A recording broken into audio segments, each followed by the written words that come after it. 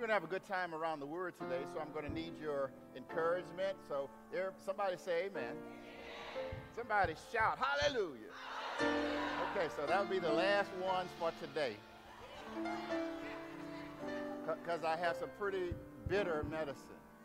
But they tell me that a spoonful of sugar helps the medicine go down. So if you'd stand on your feet with me, and I'm going to read our text.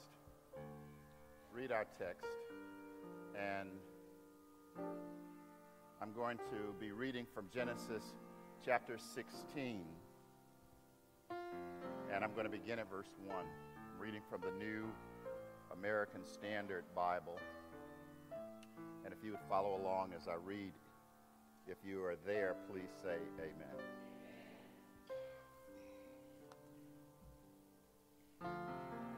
It says, "Now Sarai, Abram's wife, had borne him no children, and she had an Egyptian maid whose name was Hagar. So Sarai said to Abram, 'Now behold, the Lord has prevented me from bearing children. Please go into my maid. Perhaps I will obtain children through her.' And Abram listened to the voice of Sarai. After Abram had lived 10 years in the land of Canaan, Abram's wife Sarai took Hagar, the Egyptian, her maid, and gave her to her husband Abram as his wife. He went into Hagar, and she conceived. And when she saw that she had conceived, her mistress was despised in her sight. And Sarai said to Abram, 'May the wrong done to me be upon you. I gave my maid into your arms, but when she saw that she had conceived, I was despised in her sight. May the Lord judge between you and me.' But Abram said to Sarai, 'Behold, your maid is in your power.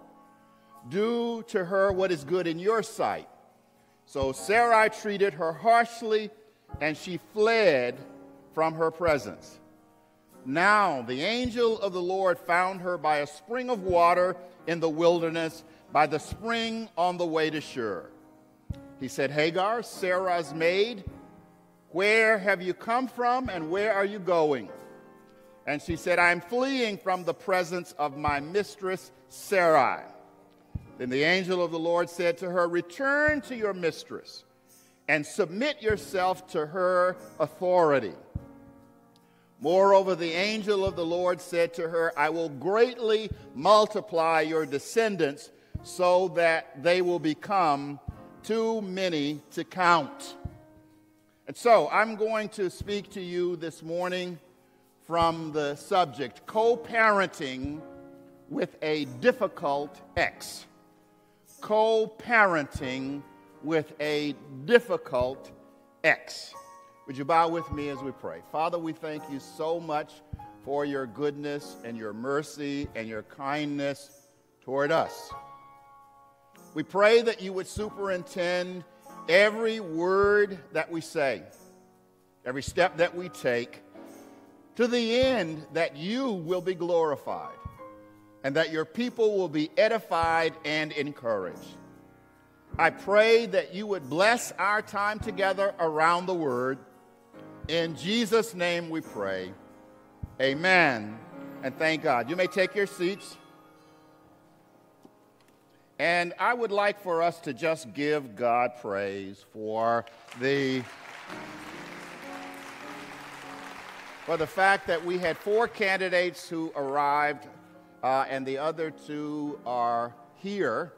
And so we will baptize at the end of the service. If you are unable to remain, we understand. I do want to engage you today, and so I'm going to be very deliberate, and I'm going to stay as close to my prepared text as possible, because one of the most wonderful things about being a student of Scripture is that you never know when God is going to do something extraordinary in your life. I have studied Scripture. I have gone through a number of years of seminary to the point where I was able to earn a doctorate degree. And so I felt like I was pretty knowledgeable about Scripture, and this is a text that I have taught through any number of different times. And as I studied for this particular message this morning, I found a spiritual blind spot in me. And that one of the things that I want to alert you to is that we have spiritual blind spots. And we need to be open to let God shed light on those spiritual blind spots. And so I want to begin by saying to you something that's obvious, and that is that life is a series of choices. That every day you are going to make choices, and some of them are going to be inconsequential, where you buy your groceries, whether you shop at Amazon or Walmart.com, really in the end won't matter very much. You might save a few pennies one way or the other.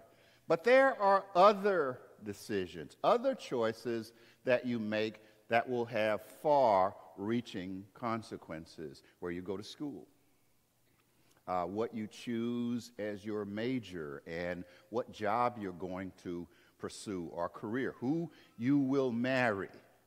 All of these are decisions that will have far-reaching consequences. Abram and Sarai made a decision that resulted in a blended family, and it had far-reaching consequences, not just for them, but for us as well. And when I talk about blended families, I'm talking about when a married couple comes together and they bring children that were born outside of that marriage for which they have physical, emotional, or financial responsibility for. So that's my definition of a blended family. And I know that there are blends of blended families. I know that sometimes people ain't married, sometimes that there are lots of extras that come in. But for the most part, that's the core. When I talk about blended families, I'm talking at the core a married couple with children that were not born in that marriage.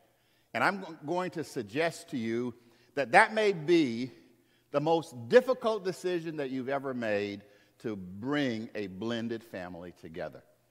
Now, there are principles that emerge from this text that I believe will help us in our decision making.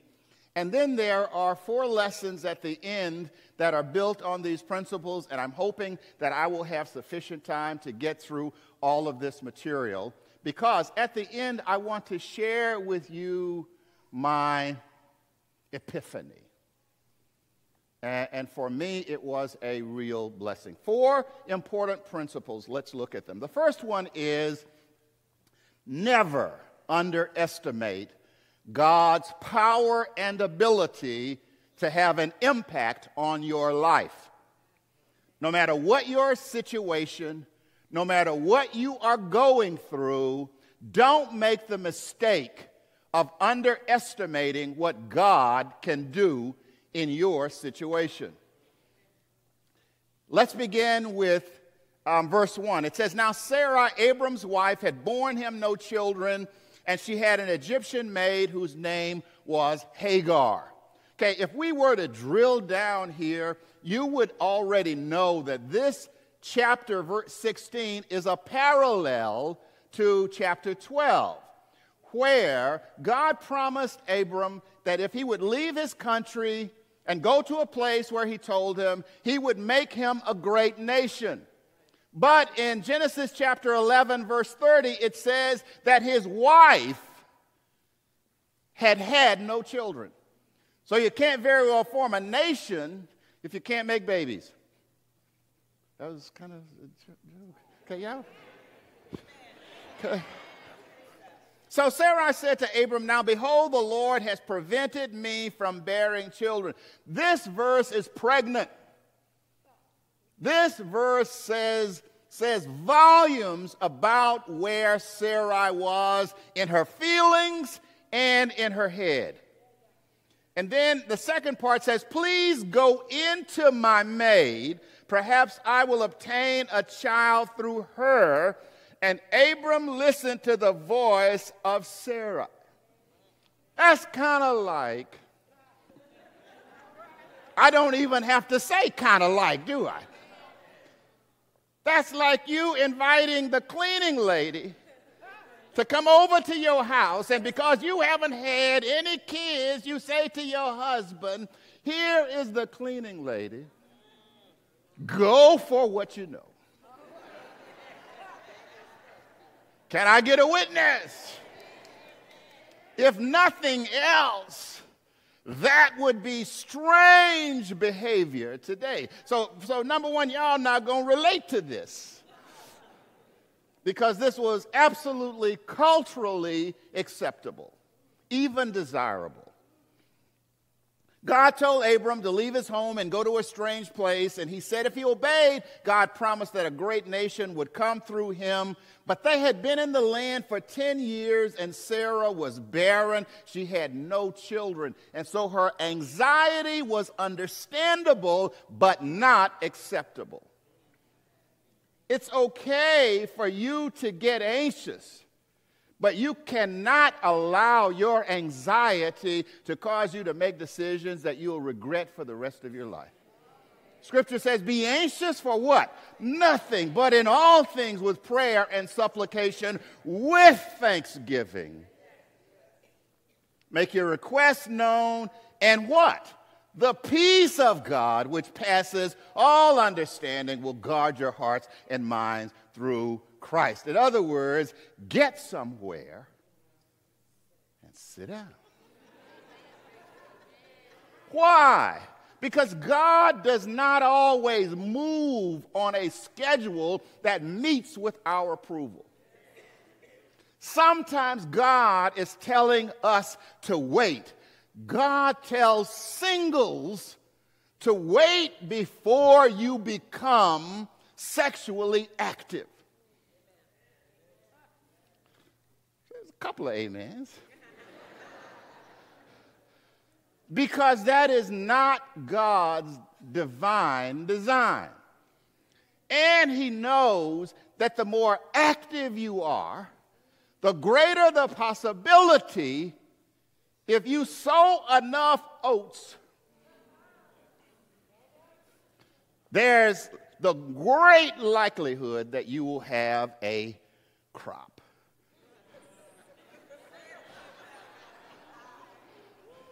Can I get a witness? So God says, wait, but we have people who just can't wait.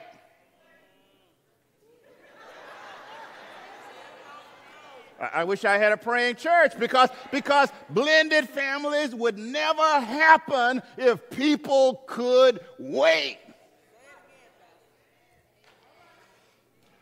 I'm not through yet. God tells couples in difficult marriages to wait. Don't divorce just yet. I'm doing something. But the pain is too much. The indignity is too much. The sense of unfairness is too much. And so you have to go ahead and you have to pull the trigger. But God says, wait. You said, but Pastor, you don't know my situation. You're absolutely right. But I know your God. And I know he's able. Somebody say he's able. But you don't believe. When you're hurting bad enough, it's hard to see that God is able. But he's saying, wait. God is saying that if you're contemplating marriage and you have not yet achieved spiritual maturity, you need to wait. Marriage is for grown folks. I'm not talking about you have reached the age of 18 or not. I'm talking about you need to have some miles on you. You need to have been mistreated and bounce back so that you know that being mistreated is not the end. Everybody thinks that marriage is glorious. It is for one night.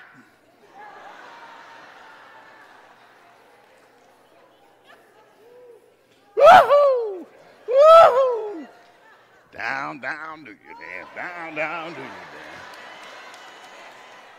Everybody's happy for one night.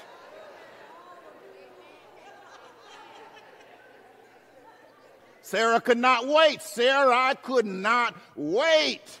God's delay in her mind was an indication that he was either unable or unwilling to give her a child. When we judge God by our circumstances, and that leads us to take matters into our own hands, we are cruising for a bruising. Don't help God. God has been working on this before you were even thought of. God can handle your situation. He can handle your husband. He can handle your wife. But you need to turn them over, not cuss them out. Oh, they deserve it. I mean, I often think if I could just give them a good cussing, everything would be fine. But 1 Peter 3 says you win them without a word, with your chaste behavior. Consequences. So, you need to not underestimate what God can do. Second principle, trust God's timing. He has a purpose for every delay. Trust God's timing. He's doing something in the silence. But we can't stand silence. We can't study without white noise. We can't ride in our cars without something on. Try driving your car down the road with nothing on.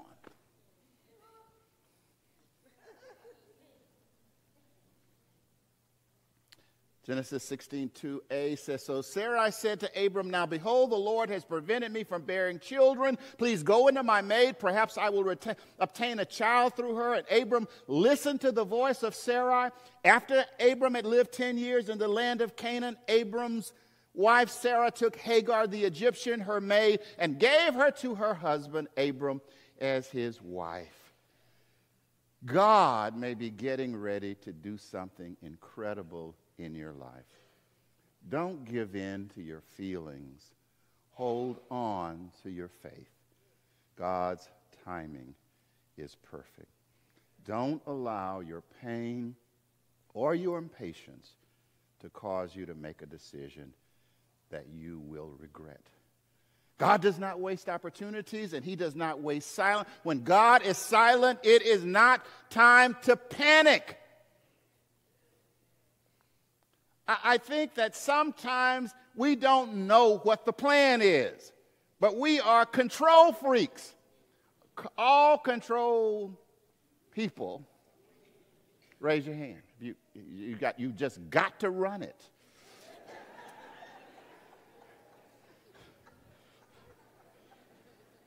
Turn it over to Jesus. Turn it over to Jesus. But you can't. Oh, because he doesn't know exactly how I want it done.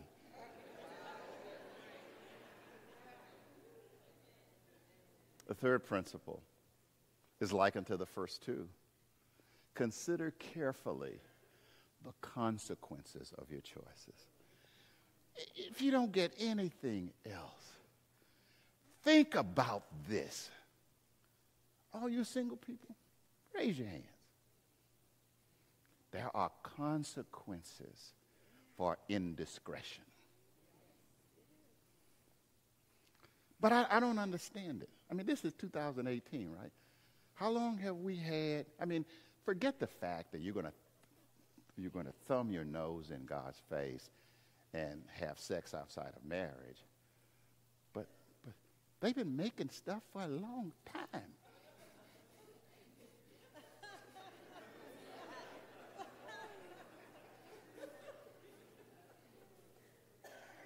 Am I missing this? Okay, maybe I'm old. I'm 70, about to be 71, and maybe I just missed it.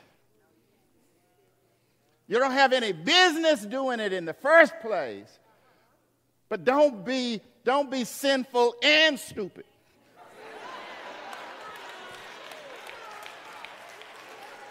Can I get a witness? Is anybody in here tracking with me? I mean, it's a no-brainer.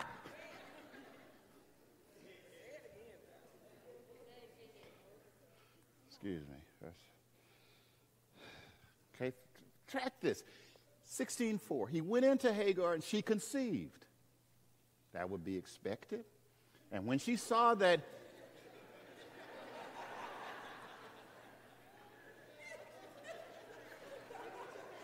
why y'all laugh? I didn't write this.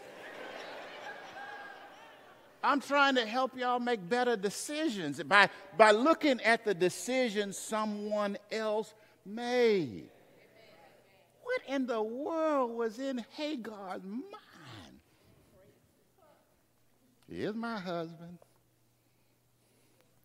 And when she saw that she had conceived, her mistress was despised in her sight.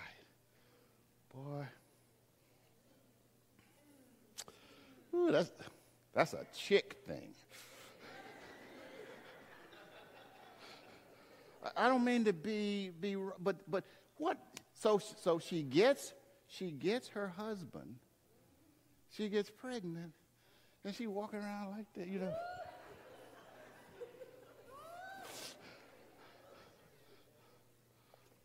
Sarah said to Abram, may the wrong done me be on you. Now she's thinking. Duh! Wake up. I gave my maid into your arms, but when she saw that she had conceived, I was despised in her sight. May the Lord judge between you and me. Okay, he said, you are in this. And Abram is, all he's saying is, I said, okay.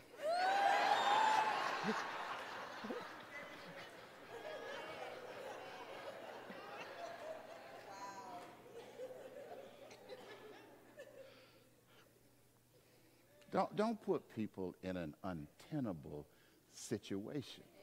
I mean, what was Abram going to say? Nah.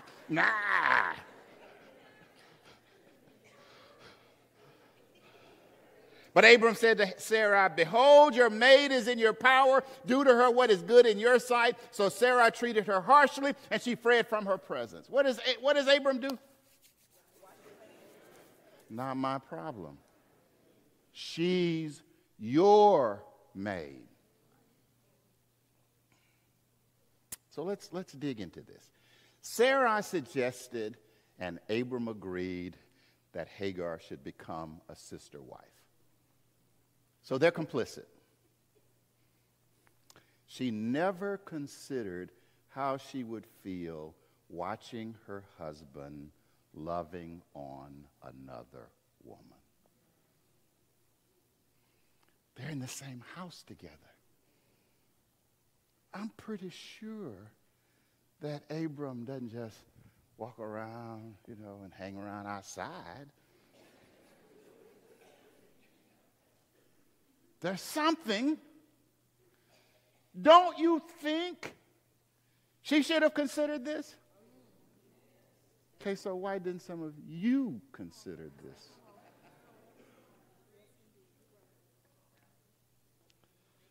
It's so obvious, isn't it?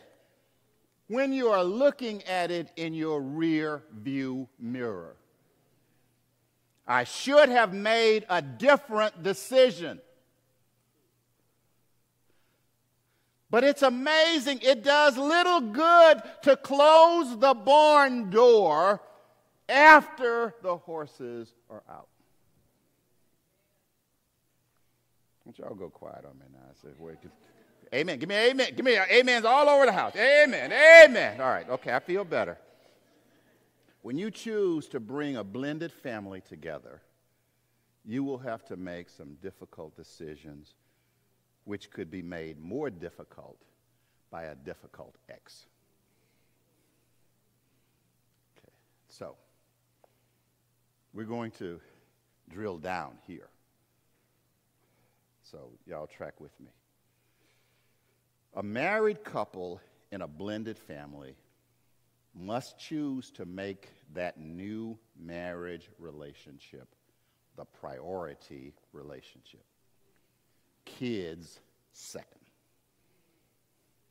If you're going to marry, if you, a woman, are going to marry a man, don't marry a man you won't trust with your children. Don't marry a man that you can't give your submission to in deference to your children. Okay, now I know this is tough. I know that some of you are already saying, okay, it's fight time now. My kids come first. That's all right. Just don't get married. Just let it be you and your kids. You can't have both. You can't have a real marriage and be wedded to your kids. Because you're going to have a partner that you're going to get to know who may not agree with everything that you do, and sometimes there are going to be conflicts over how you parent. And if you're always deferring to the kids, just leave the door open because somebody's leaving.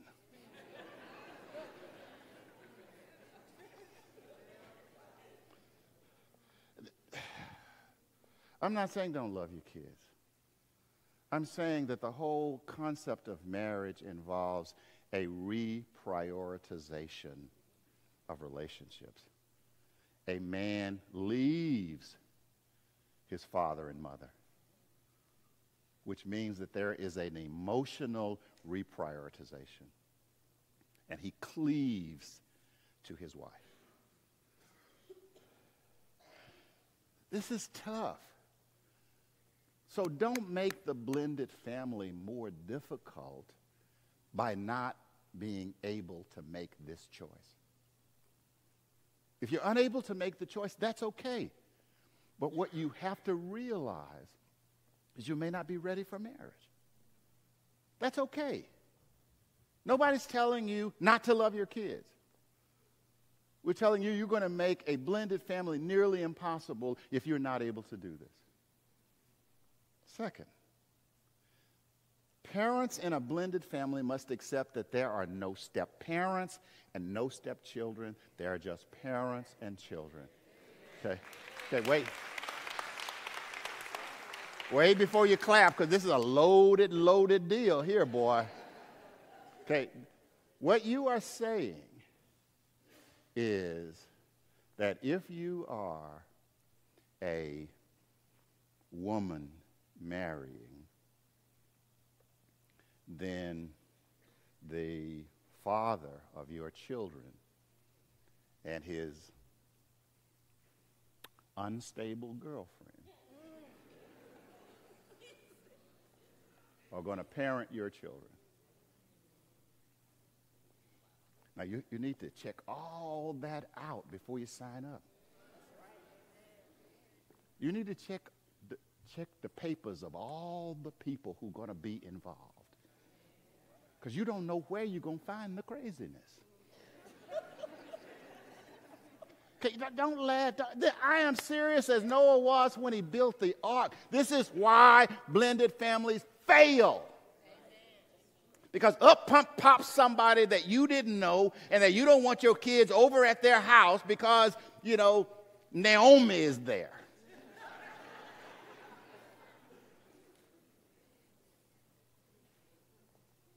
Find out about Naomi up front. And one of the things that we try to do in pre-marriage counseling is that when we have this situation, we bring all the people, all the stakeholders together, including the kids. And we sit down and say, now, this is what y'all are about to do. Now, understanding this, do you still want to sign? And I recommend that if you're going to do it, that you do that. If you've already done it, you need a checkup. You need to go in if you're having problems in this arena, because I will tell you, it's a difficult area. The other thing that I want you to see is that blended families must avoid certain personal interactions between exes. Keep it professional. You don't go pick up Henry without fully communicating, I'm going to pick up Henry and you can go with me. You have to understand that you don't go to lunch, you don't go to dinner unaccompanied. You take your wife or your husband with you whenever you are going to interact. You don't just drive over. Don't let no emergency come up.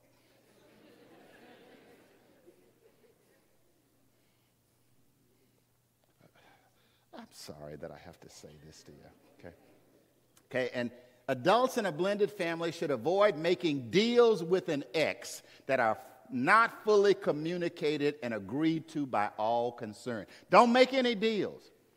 Can you come pick up Henry? This is not our regular day, and I'll meet you at the... You tell everybody about that before you go. Don't call back and say, I'm over at the Walmart, and, I'm with Naomi, and I'm picking up Henry.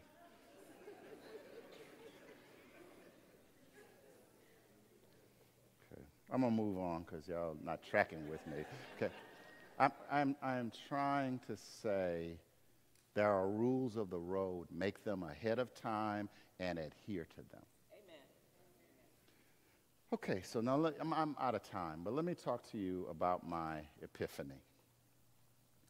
Principle number 4 says, remember that God gives comfort for every wounded heart. And the text is verses 7 through 10.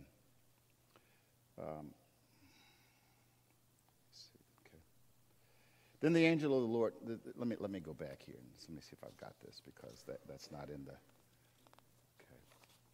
Looks like I want to read this for you in its entirety, so let's take a little time out, and because I promised I wouldn't rush. And so verses 7 through 10 says, now the angel of the Lord found her by the spring of water in the wilderness, by the spring on the way to Shur. He said, Hagar, Sarah's maid, where have you come from and where are you going? And she said, I'm fleeing from the presence of my mistress Sarai. Then the angel of the Lord said to her, return to your mistress and submit yourself to her authority. Moreover, the angel of the Lord said to her, I will greatly multiply your descendants so that they will be too many to count. I've done this so many times. And we always talk about the difficult ex, but we never talk about why the ex is difficult. We assume that maybe the ex is just a disagreeable person, and they want to be disagreeable for spite. But the fact is, in many instances, that's not true at all. So Hagar had Abram's baby, and she got rolled under the bus. I suspect that there are times when, based on a belief that they were the one, that some young woman had a baby with somebody that they loved, expecting that they would be the ones at the altar, only to find out that somebody else got the ring. Now, just between you and me, that would tick me off too. I might become a difficult preacher. But I don't know why I never thought of this. I'm so busy trying to help couples navigate a difficult situation with no empathy for this person who may be embittered simply because they've been mistreated. And there's no place in the scenario for them. They're going to go to the wedding and the party, and the other people stay home. And it broke my heart. Hagar did not ask to be brought to Canaan, and sleeping with Abram was not her idea. So in many ways, she was the victim. Now, I know that some are disagreeable for the sake of being disagreeable. But maybe there are others who are lamenting that they should have been the one. Maybe they were promised that they would be the one. Maybe they were deluded. Maybe they just wanted to be the one. And so, my word to you is, God always has comfort for the wounded heart. God never forgets the wounded heart. He sent an angel to Hagar. He says, Hagar, I've not forgotten you. He says, I know the plans that I have for you. The son that you bore to Abraham is legitimately his son. And so I will make him a nation.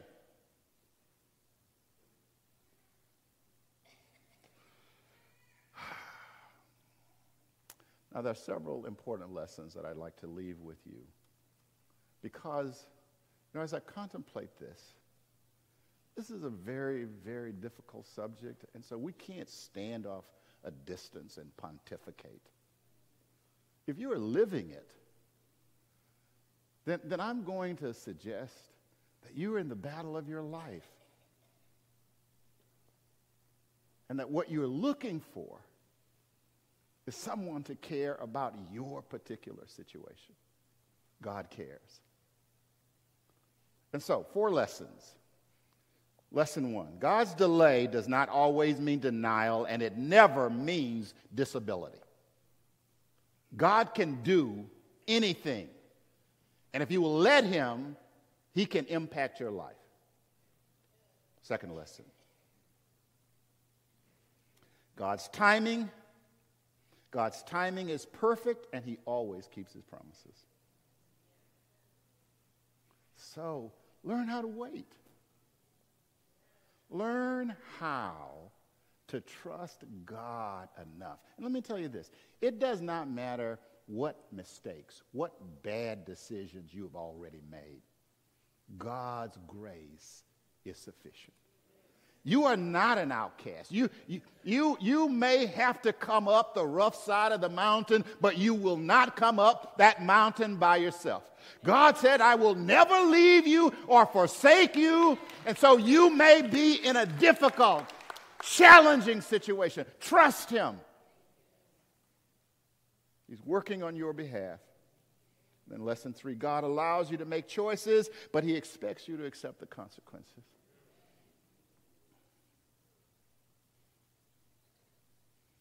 It may be that because of an indiscretion, you get a limp. And so you may have to spend the rest of your life with a limp. But that limp will always remind you not of the mistake you made, but of the grace of God, because God is a God of second chances. God is a God of second chances. See, this is not some trivial thing for me. I didn't even know that my mother was pregnant with my sister until I was going with her to the hospital. And she didn't have a husband. And I just pointed the finger at one of my friends to say, how bad must it feel because your mother had a baby and she wasn't married? And God says, I'll show you how that feels. So this is not some lecture. God is able. God can do more than you think that he can do if you will allow him. But wait on the Lord and be of good courage. He will strengthen your heart. Wait, I say, on the Lord. And then finally, God does not shield us from every hurt, but he comforts every wounded heart.